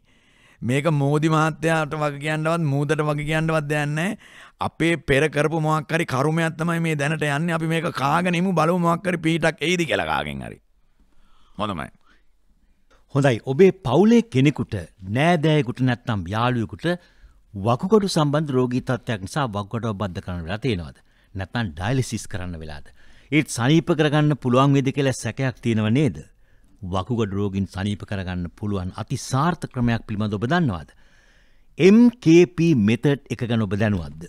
දැන් සැත්කම් නොකරම ඔබේ ආදරණීයන්ගේ ජීවිත බේරගන්න පුළුවන්. කතා කරන්න අපිට 0771 871 871 වකුගඩු බද්ධ නොකර ඩයලිසිස් නොකර දැඩි වගකීමකින් අපි ඔබේ රෝගියා සුව කරන්නෙමු. අපි ඔබේ දිවි සුරකින්නෙමු. MKP Medical University 0771 871 871 දේශ ශක්ති ලංකා වෙතින් ඔබට පිදෙන අනගි සුභාරංචියක් මේ. කොම්පැනි ගෘහ සේවිකා සහායක, කම්පැනි සාත්තු සේවිකා, කම්පැනි ගෘහ කෝක්කිවරයන් මේ වචන ටික අමුතුයි නේද? ඒ කියන්නේ පිටරට යන්නේ පිටරට තියෙන කම්පැනිකට ඔබ යන්නේ. ඒ කම්පැනියෙන් වරද්දන්නේ නැතුව ඔබේ මාසික පඩිය ගෙවනු ලබනවා. ඔබ වැඩ කළත් නොකළත් කම්පැනියෙන් පඩිය ලැබෙනවා. දැන් මෙවැනි රැකියා අවස්ථාවන් පාදන්නේ දේශක්ති ලංකා, සෞදි, කුවේට්, ඕමාන් රටවල් සඳහා රැකියා අභාරතු රැසක් වයස අවුරුදු 23 සිට 54 දක්වා වැටුප 1,56,000යි. එතනින් පටන් ගන්න. දැන් සම්මුඛ පරීක්ෂණ පැවැත්වෙනවා. නොමිලේම රට යන්න. ශාකා කොළඹ, කුරුණෑගල, අනුරාධපුර, මාතර. අමතන්න මෙන්න දුරකථනය මෙන්න මේ මෙතන කතා කරන්න. 0.37 0.37 500යි 500 0.37 500යි 500 දේශක්ති ලංකා විදේශ රැකියා ආයතනය. දැන් තේවගාවට පොර දැම්මට පාඩු නෑ. මොකද අස්යන්න දෙගුණ වෙනවා. අනිත් එක පොර හිඟේකුත් නෑ. ඕන තරම් පොර තියෙනවා. පොරේ දීමින් දළු ඇස්සන්න වැඩි වෙන හැටි බලන්න. පොරේ දීමින් තොරව මාස 4කට අක්කරයකින් කිලෝග්‍රෑම් 600 ලබා ගන්න පුළුවන්. සුපුරුදු පරිදි පොහොර යොදලා උසස් වගාක්‍රම අනුගමනය කළ උතින් මාස 4කට තේ අක්කරයකින් කිලෝග්‍රෑම් 2000ක් ලැබෙනවා. ගහට සැලකුවොත් ගහ අපට සලකයි. ඒ වගේම ඔබ දන්නවද මේ එකෝ ටැබ්ලට්ස්? දැන් එකෝ ටැබ්ලට් සුපිරි ඉන්ධනයක් ගැන සිහිපත් කරනවා නම් ඔබේ වාහනයට පොම්ප කරන ඩීසල් පෙට්‍රල් සුපිරි ඉන්ධනයක් බවට පත් කරගන්න එකෝ ටැබ්ලට්ස් පාවිච්චි කරන්න. සීටෙන් බූස්ටරයක් නියමිත මාත්‍රාවට මිශ්‍ර කිරීමෙන් තමයි මේ ඉන්ධනය සකසෙන්නේ. ඔක්ටේන් එහෙම නැත්නම් සීටෙන්. සුපිරි ඉන්ධන සපයා ගැනීම අපටම කළ හැකි නම් ඇයි අනවශ්‍ය වියදමක් කරන්නේ? එකෝ ටැබ්ලට්ස් පාවිච්චි කරනකොට සැතපුම් ගන්න වැඩි. දුවන්න පුළුවන් ප්‍රමාණය වැඩි. වාහනේ එන්ජින් එකත් ආරක්ෂා වෙනවා. අමතන්න එකෝ ටැබ්ලට් සදා 0.72 92 222. මංගල යෝජනාවලට දශක ගණනාක විශ්වාසනීය සේවාව තමයි සුළුමින වටපිට මංගල යෝජනා තීරය. ගුරු බැංකු කතිකාචාර්ය ඉංජිනේරු විදේශ සේවයේ හෝටාශේෂි උපාධාරී මේ ඕනෑම ශේෂ්ත්‍රයක මනාලියන් හා මනාලීන් විශාල පිරිසක්.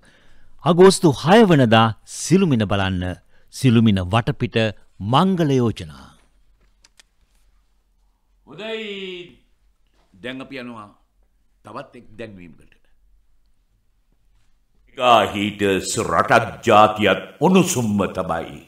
විදේශ රටවලට ශ්‍රී ලංකාවේ නිෂ්පාදිත භාණ්ඩ යවන විදේශ විනිමය රටට ගෙනෙන mega heaters Kottawa Colombo Maliban වීදිය Pannipitiya ආර්පිකෝ ප්‍රදර්ශනාගාර mega heaters නිපදවන පහත සඳහන් දේ ඔබට මිලදී ගන්නට පුළුවන්. Mega portable ස්ටීමරය, mega hot plate එක, මෙගා මල්ටි කුකර් එක, දියරකිරි උණුසුම්ම පැය 24ක් පුරා තබාගත හැකි මෙගා මුදුන්, මෙගා සියලුම හෝටල් මුළුතැන්ගේ උපකරණ, රටත් ජාතියත් උණුසුම්ම තබන මෙගා හීටර්ස්. දූරකථනය 0112 898යි 598. 1815 බන්දු අපේ නිදහස අපේ නැති වෙලා ගියා. රටක් නැති, රාජ්‍යයක් නැති, නීතියක් නැති, සංස්කෘතියක් නැති රටක් බවට අපි වත් වුණා. දැන් බලන්න ලන්ඩනයේ හිටපු සුද්දෝ තමයි ලංකාවේ භූමිය එදා වින්දේසි කළේ. කැට්ටු පෙටිපොළ වගේ දේශමාමකයෝ රටේ නිදහස වෙනුවෙන් සටන් කරපු වෙලාවේ කැප්පෙටිපොළ මරලා දාපු, අපේ ගම්බිම් වතුපිටි ගිනි තියපු, අවුරුදු 18 ඉහළ තරුණයන් මරා දාපු ඒ හමුදාව කොළඹට එනකොට, සුද්දගේ හමුදාව කොළඹට එනකොට කොළඹ මිනිස්සු අඬබෙර ගහලා මදුපාන උත්සව පවත්වලා අප්පුඩි ගගහ සන්තෝෂ වුණා. මෙන්න අපේ රටේ හැටි බන්දු. ගරු සභාපතිතුමනි, ඉතින් මොකද්ද දැන් මේ දුක? මම කියන්නේ මේ දුක මේ දුක කියලා කියන්නේ බන්දු මේ බෙදිච්ච වෙන්වෙච්ච රට යලිත්වරක් තමයි අපිට එකට තිබුණා වගේ පිරුණට එකට එකතු වෙලා නැහැ වගේ පේන්නේ. නෑ වගේ පේන්න නෙමෙයි සභාපතිතුමනි. දැන් යම්කිසි ප්‍රශ්නයක් ඇහුවා මේ උතුරයි දකුණයි මේවා මේ දේවල් එක එක ප්‍රේක්ෂක මහතෙක් ඇහුවා මගෙන් ප්‍රශ්නයක්. මම මුලින් උත්තරයක් දුන්නා. සල්ලි වේදම් කරන්න නැතුව බේර ගන්න තිබ්බ දෙයක් කියන එක. හේතුව ගරු සභාපතිතුමනි මේ අපේ පාට් එක වැඩිනේ. අපේ තියෙන තරමට වඩා පුදුම පාට් එකක් තියෙනවා අපේ. ඒ කියන්නේ මේ අනිත් එක තමයි හොයාගන්න බැරි ලොකුකමක් තියෙනවා ඇඟේ. ඒ කියන්නේ මේ තඩ්ඩි වැඩ කරන්න ඕන. ගිහිල්ලා කතා කරලා මේක අපි බේරගම්මුද කියනවා. නෑ ඕනේ නෑ අපි ගිහිල්ලා ගහමු. ඈ ගිහිල්ලා කතා කරගමු. ඒ මිනිස්සුන්ගේ ඉතින් ඒ ගෝරිය පටන් ගන්න ඉස්සෙල්ලා අපි සාකච්ඡාවක් දාලා මේ කියන්නේ සාකච්ඡාවක් නිකන් ගිහිල්ලා කතා කරමු හොඳට. සාකච්ඡාවල් නෙමෙයි. කොමිටි නෙමෙයි. හොඳට කතා කරන්නකෝ අනේ කියලා. තමා වෙන්න ඕනේ මේමයි වැරදුනා නම් ඉතින් ඕම තමයි වැඩේ. අපේ කට්ටියත් මෙහෙම එකක් කරලා තියෙනවා. ඔය අපේ 3 දෙනෙක් මැරුණා. ඔයාලගෙත් 6 දෙනෙක් මැරිලා තියෙනවා. ඉතින් අපි තව දෙන්නෙක් විතර මරා ගන්නම් එක්කෝ. එහෙමනම් අපි හරි. දැන් අපේ 3 දෙනෙක් මැරිලා. එයාලගේ 6 දෙනෙක් මැරිලා. අපි කියනවා කියලා දැන් මේක බේර ගන්නව බැරි නේද? තව අපි 3 දෙනෙක් අපි මරා ගන්න. අපි මරාගෙන ඔයාලගේ 6 දෙනෙක් මැරුණානේ. අපෙත් දැන් 3යිනේ මැරිලා තියෙන්නේ. අපි 6 දෙනෙක් මරා ගන්නවා. ඒත් කමක් නැහැ. අපි ජීවිත 3ක් සුගතේ. අපේ කට්ටියකින් පුළුවන් නේද මචං ජීවිත 3ක් නෑ මේක බේරෙනවා නම් ඒ ජීවිත 3 අපි දානයක් දෙමු. ඔය පාලම් හදනකොට ඔය බිල්ලවල් තල්ලු කරනවා කියලා කතාවක් තිබ්බ ඉස්සර සභාපතිතුමනි. එහෙම එකක් තිබ්බා ඔය බිල්ලක් දෙනවා කියලා. අපි දෙමු ශරීර 3ක් බිල්ල. දීලා මේ ගෝරිය නවත්තමු. එහෙම තිබ්බා. ඕක අර ඉස්සර කතාවක් තිබ්බනේ සභාපතිතුමනි. අපි පඬිතුයෝ වගේ මෙතන මේ ගුවන් විදුලියට ඇවිල්ලා මේ කියනවා නෙමෙයි. මේ තමයි ඇත්ත. අනේ සභාපතිතුමනි මේක තමයි ඇත්ත. මට මේ අඬන්නත් ඕන නෑ. මට මේ රට හදන්නත් ඕන නෑ. මන්නම් මේ රට දාලා යන්නේ මරු රට. මේ බේරෙන්න පුළුවන් රටක් නේ. එල්ලුම් ගහ යෝජනා කරපු ගමන් මම කිව්වේ වෙසක් එකට එළියට එනවනේ. හරි ජොලිනේ. මාර සමාවල් තෝක යන්න තියෙන්නේ මේ ඇතුළට ගියාට. ඇතුළේ සෙනඟ වැඩිලු කන්නත් අඩුයිලු.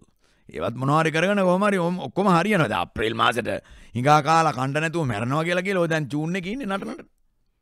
දැන් මාර පාටිනේ පුදුම ට්‍රිප් ටිකක් නේ තියෙන්නේ. හරි අපේ නම් වෙලාව දැන් ඉවර වෙන්න යනවා. මේ හින්දා සභාපතිතුමනි එක්කහුවීම තියෙන්නේ ආදරෙන්, අවංක වීම, කුහකකම නැතුව, මාන්නේ නැතුව, ලොකුකම නැතුව සම්බන්ධ වෙන්න පුළුවන් නම් එකම එක කට්ටියක් තමයි ශ්‍රී ලංකා දජය යටතේ මේ රටේ ඉන්න ඕන. අපි හොඳට ඉමු. හොඳයි බොහොම ස්තුතියි. ලබන සතියේත් හමු යමු බන්දු සමග. දේශක්ති ලංකාවිතින් කාන්තා ඔබට වේට් ඕමාන් සෞදි සිංගප්පූරුව සහ සයිප්‍රස් රටවල් සඳහා රැකියා කම්පැනි ගෘහ සේවිකා සහායක සාතු සේවිකා ගෘහ කෝකිවරියන් ඇතුළු ඇබෑර්තු රැසක් වැටුප රුපියල් 1,56,000යි ශාංකා කොළඹ කුරුණෑගල අනුරාධපුර මාතර අමතන්න 0.377